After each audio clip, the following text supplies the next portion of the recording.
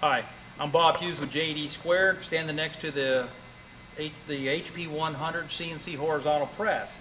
What I'm going to talk about in this particular video here is tooling configurations. We're not actually going to install any tooling because it's specific to what you're installing, but we're going to talk about the general features of the machine itself and how easy it is to manufacture or make tooling for it.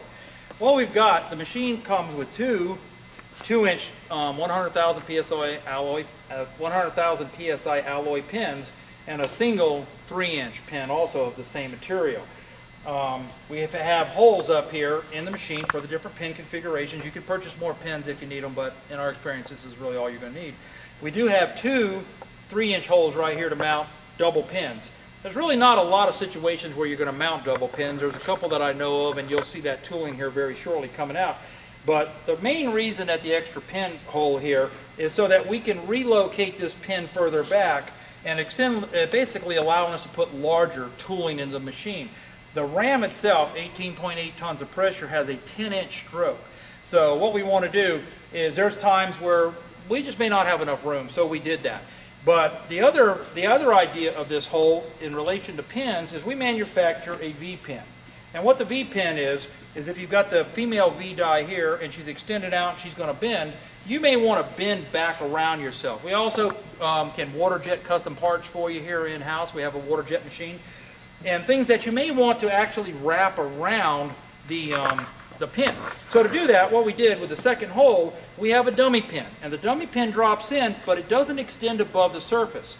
And then there's a clamping mechanism that we can easily reach through and adjust right here, that once we put the V pin in, we can square the V pin up, center it I mean, into the female V die, and by locking that clamp mechanism in, we prevent the V from rotating, yet we still have full access all the way around the entire peripheral of the pin. And we thought that was a pretty nice feature. If you look at some other machines, you'll see welded brackets and all. Well, I'm not sure how you bend U-straps and rings around it with those things there of smaller diameter, but we wanted this machine to be a little bit different. That's the pin configuration. Now, for instance, these three pins here in this particular configuration has a straight line. You can put a level right across that thing. And that would be, for instance, like in our system of straightening. We have a straightening tool that will bolt on, and it's going to reference off these three straight pins right here. We also have some other holes for auxiliary tooling. They're 12mm holes, and essentially they're to bolt things down. They're not designed to carry any load because obviously the press will just shear the bolts off. What they're designed, they're more of an alignment aid. You're going to want to use the precision holes here with dowels and all that we can supply that will do it. Let's talk now about the pressure, the ram block.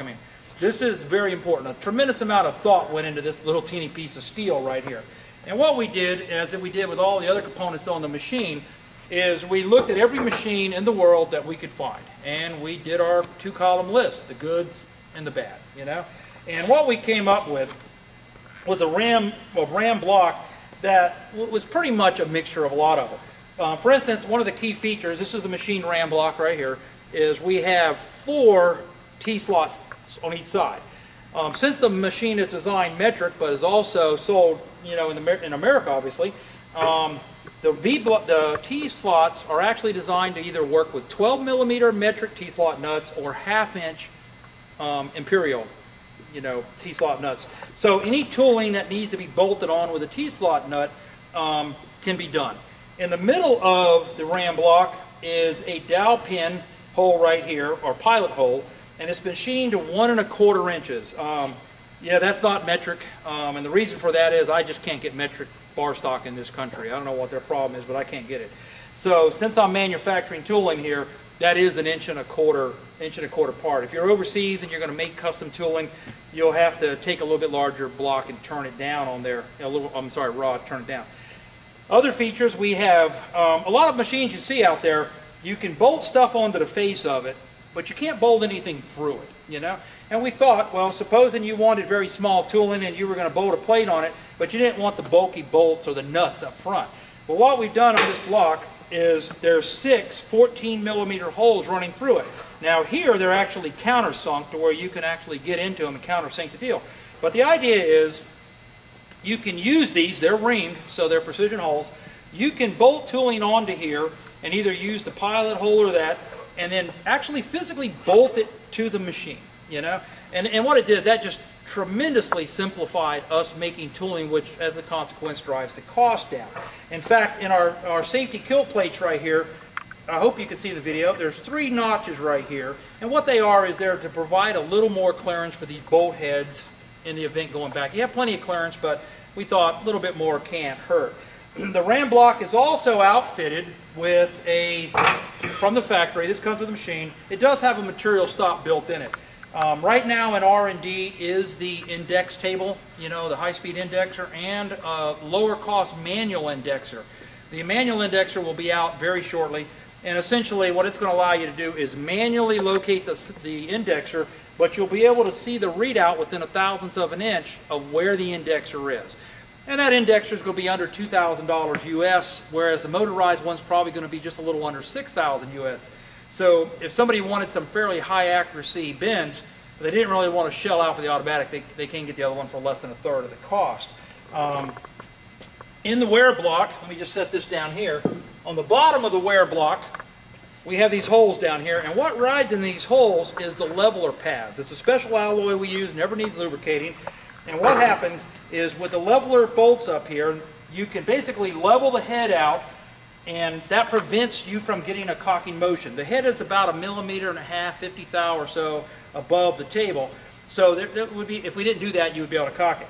Now, another major feature of the machine is the vertical slot. And the vertical slot, especially when you mate it to the corresponding tooling block that goes here, which has a 1/2-inch vertical slot also, accepts a standard American V-tooling or press brake tooling. There's 2 kinds of press brake tooling. There's a few more, but the 2 main ones in the world are European Precision, and then you've got American Standard and American Precision. American Standard is very affordable, very common throughout the entire world. Just because it has the word American, it doesn't mean it's specific to America. That just happens to be what they call it. It's very inexpensive, and that's what we've chosen on this horizontal press. There's no reason to have high precision tooling in a press like this. So you could buy your V's, your whatever tooling you can put in a press brake will fit right in here, lock it down. The machine is rated for 6 inches height. That's the height of the tooling. The important thing to remember on any tooling application is you want to keep the load as near center of the ram as you possibly can.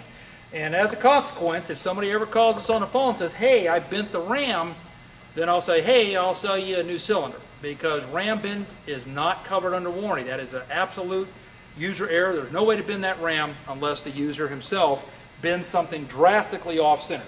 We've tested the machine off-center, and we have bent a ram. And we're not going to tell you how far or what the limits of that is, because we don't want you ever doing it. Always try to bend near the center of the ram, and the machine will last for decades. You know, I believe that is it for the tooling. The wear plate is marked off in centimeters and inches. That is strictly a visual reference. It is not designed for any kind of real precision. It's just that, hey, I know that I need to go, 10 centimeters or 4 1/4 inches, something like that. It just helps out with setup a little bit. But that's really all it does. And that's it for the tooling or the setup for the mount tooling in the HP-100. Thank you for watching.